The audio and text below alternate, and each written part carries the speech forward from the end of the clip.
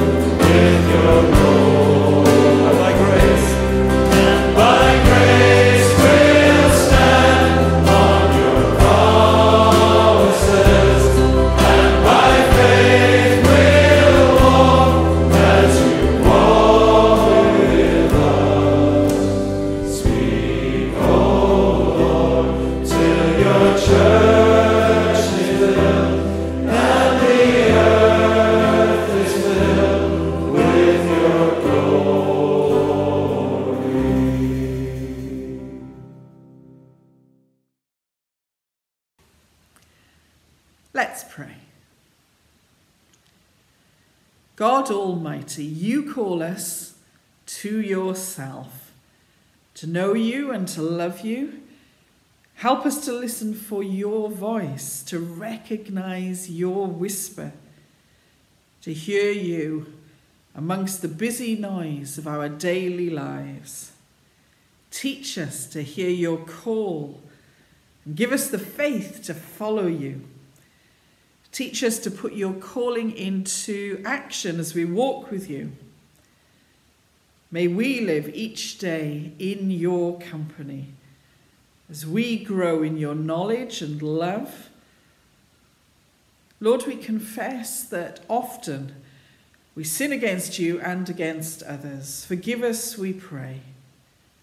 Bless those whom we care about, those who are unwell, those who are bereaved, those who are lonely, or those who are just struggling with everyday life. Lord, give us a love like yours, that we may reach out to others in your name, learning to become more like Jesus as we grow in our faith. Always for your glory, we pray in the name of Jesus, our Saviour. Amen. Shall we share together in the words of the Lord's Prayer? Our Father, who art in heaven, hallowed be thy name. Thy kingdom come, thy will be done, on earth as it is in heaven. Give us this day our daily bread, and forgive us our trespasses, as we forgive those who trespass against us. And lead us not into temptation, but deliver us from evil. For thine is the kingdom, the power, and the glory, forever and ever. Amen.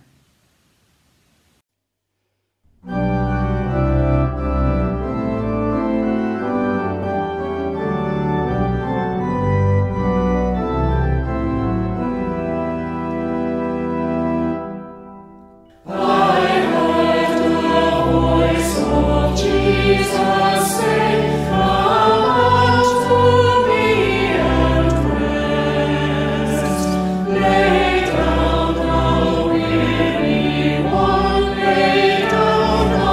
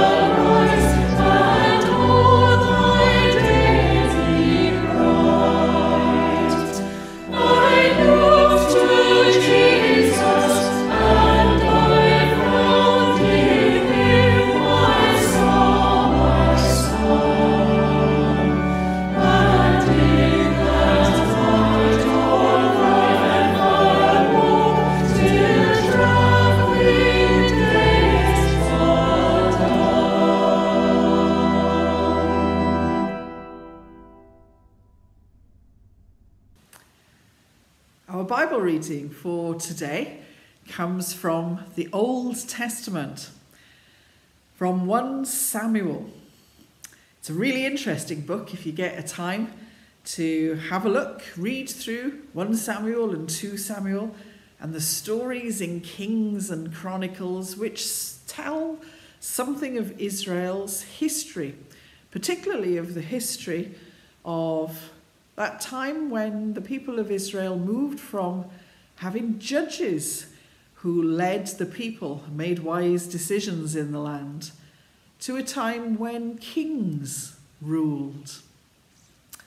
Samuel, a famous prophet of the Old Testament, had his beginnings of his faith walk with God actually before he was even born, and he grew up in a place of worship.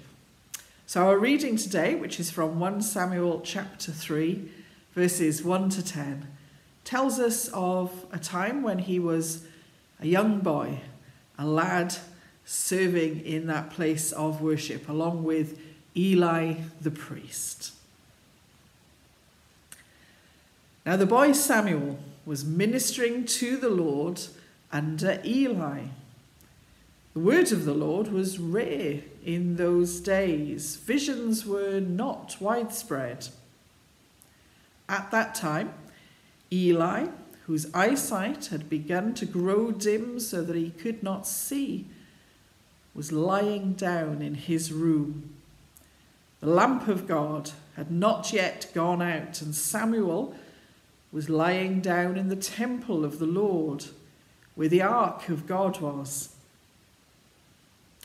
Then the Lord called, "Samuel, Samuel."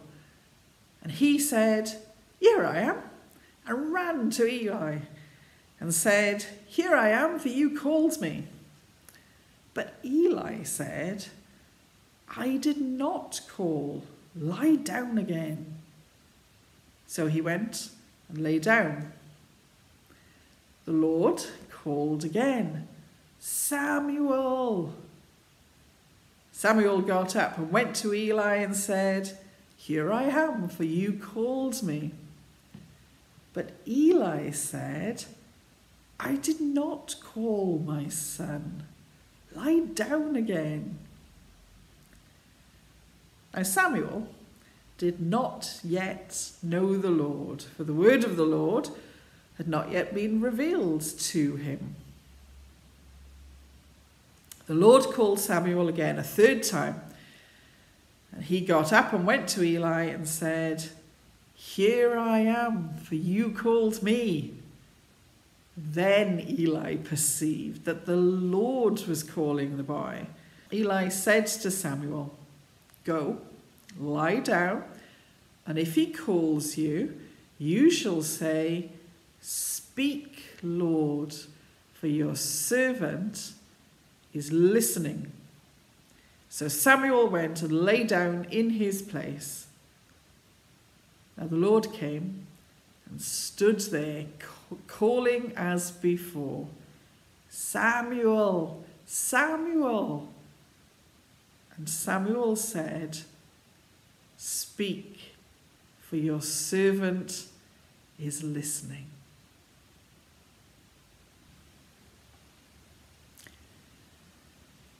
The reading that we've just heard comes from the first book of Samuel in what we call the Old Testament, the Jewish Bible. Wonder how much we know about Samuel, a big prophet, a big name of the Old Testament. He was a prophet, so he spoke words that God had given him, messages from God.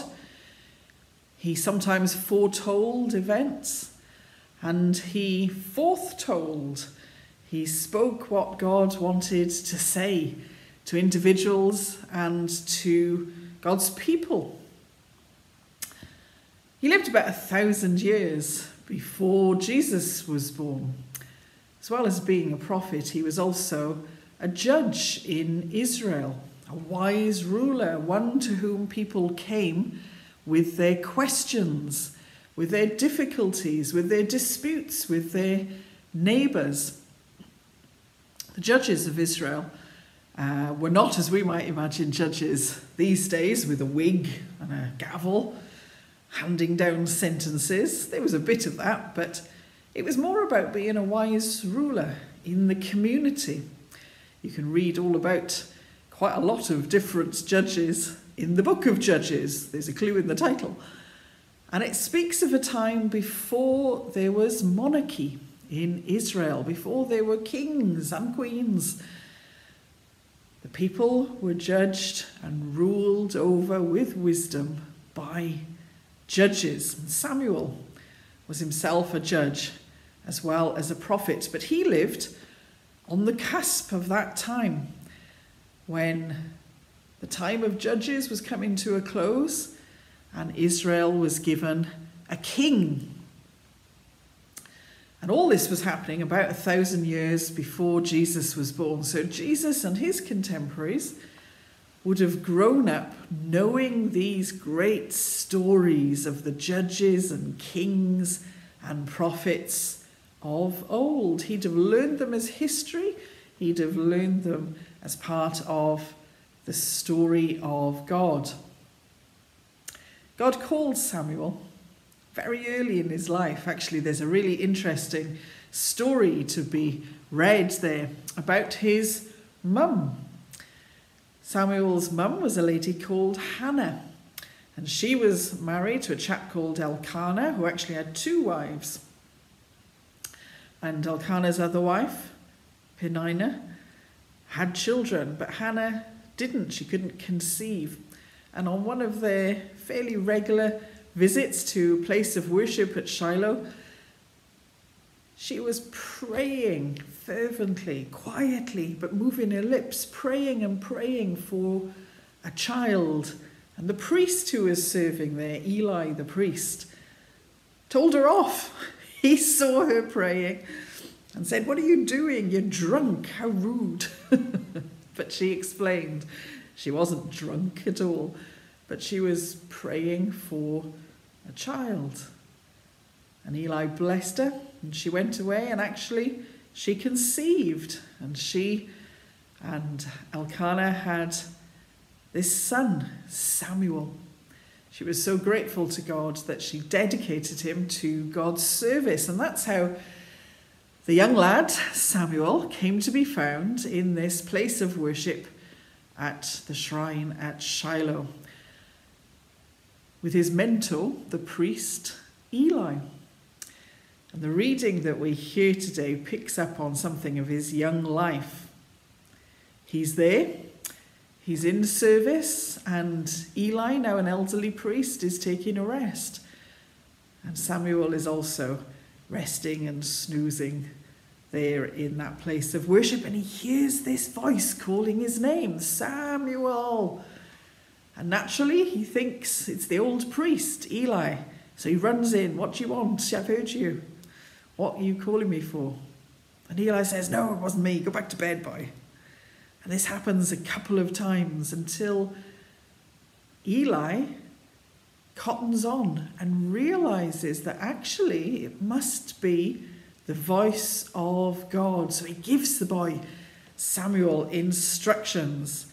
Go back, and if you hear the voice of God calling again, then say, "Lord, your servant is listening." And so he does. He goes back to his resting place, his bed, and the voice comes again. "Samuel." And this time the boy is prepared. "Speak, O Lord, for your servant is listening." And God does, speaks to him. He speaks to him, he gives instruction, he gives words to say to the priest Eli and his family. Not good words, actually. If you read that story on, you'll find how they weren't serving God as well as they could have and should have. And that was the beginning of this close relationship that Samuel had with the Lord God. God spoke to him throughout his life, and he was instrumental in many important happenings in the history of Israel, not least anointing King Saul speaking words of truth to him throughout his reign, and later on anointing his successor, King David. There's lots of stories there. Read them when you get some time. But it all started because he listened. God spoke directly, and Samuel listened. So what about me? What about you? Do we listen? Have we heard the voice of God? Gosh, it's a question, isn't it? I think God speaks to us in lots of different ways. Maybe sometimes through an actual voice that we hear, but often in lots of other ways. Maybe nudging us a bit towards doing something, or speaking to us through the words of Scripture, or through another person, or a circumstance. God prompts us towards action in lots of different ways, bringing to our attention what he wants to say. I wonder if we are listening. Do we expect God to speak to us? Are we actively waiting? Are we actively listening? And do we recognize God's voice when it comes? Do we think, oh, that's just a coincidence, or that's just what somebody said to me and that's really their agenda? Are we attuned to the voice of God in our lives? I wonder if, actually, in the hustle and bustle of everyday life, God's voice sometimes gets a bit drowned out. We tune ourselves to all sorts of nonsense, things going on around us, the busyness of family and friends, maybe even the busyness of church, the sound of radio, television, internet, politics, things going on. We're so caught up with all the noise of life that we're not so good at listening for the voice of God, which sometimes comes loudly and starkly, unmistakable, but sometimes comes quietly, a whisper, spoken to us maybe in the dead of night, maybe whispering our name, maybe just a little suggestion of something. Are we tuned in? Maybe we do hear God sometimes and turn a deaf ear, pretend we haven't heard. Maybe it's more convenient for us to pretend, to not listen, to just get on with our own busyness. God speaks to us. God does call us. God is involved in the ordinary, everyday stuff of our lives, as well as the big, dramatic, exciting, miraculous stuff that occasionally happens. God wants to be properly integrated, walking alongside us in our faith. He calls us to himself. He calls us as family. Maybe when we were first aware of him, as adults or as children, in Sunday school, in our walk of life, when somebody told us something of faith, maybe when we read something or watched something. God calls us and welcomes us to his family. But of course, that's not the only communication. It doesn't end there. The conversation is lifelong. God wants to be speaking with us, hearing from us, having us listen and speak, so that he's fully involved in our lives. He promises to be with us, not just a little, not just on special occasions, not just when we're in trouble, but all of the time. And part of our discipleship is learning to recognize the sound of his voice. learning to discern what he might be saying to us directly or through others or through circumstances. Attuning ourselves to the voice of God so that we can respond to him in faith. Whatever stage of faith we're at, wherever we are on our journey with God, may we all learn to listen, to hear, and to respond to God's voice, and indeed to encourage each other to do the same, so that we grow in our faith. Let's listen, for God is speaking. Amen.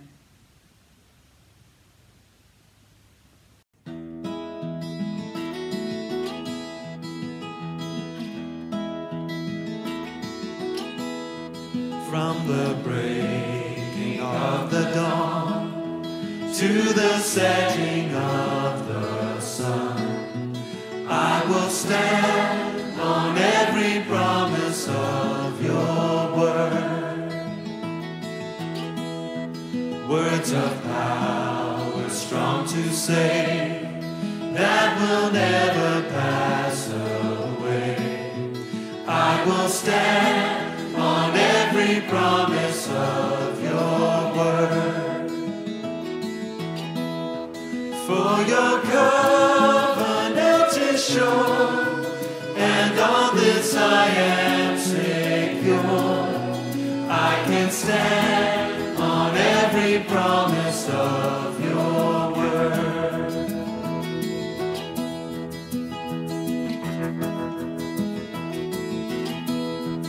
When I stumble and I sin, condemnation pressing in, I will stand on every promise of your word. You are faithful to forgive, that in freedom I might live. So I stand on every promise of your word. Guilt to innocence restore, you remember sins no more. So I'll stand on every promise of your word.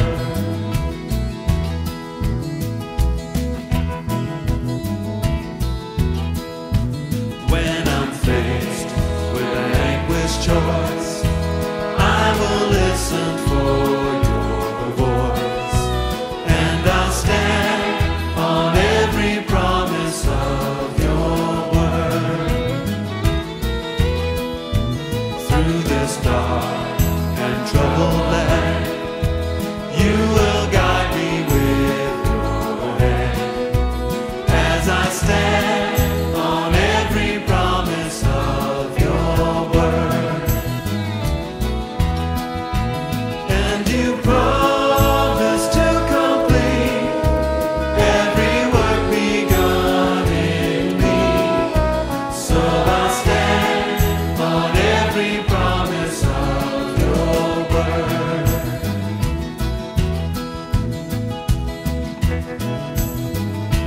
Hope that lifts me from despair, love that casts out every fear, as I stand on every promise of your word. Not forsaken, not alone, for the Comforter has come, and I stand on every promise of your word. Grace sufficient, grace for me, grace for all who will believe. We will stand on every promise of your word. Grace sufficient. Grace sufficient, grace for me, grace for all who will believe.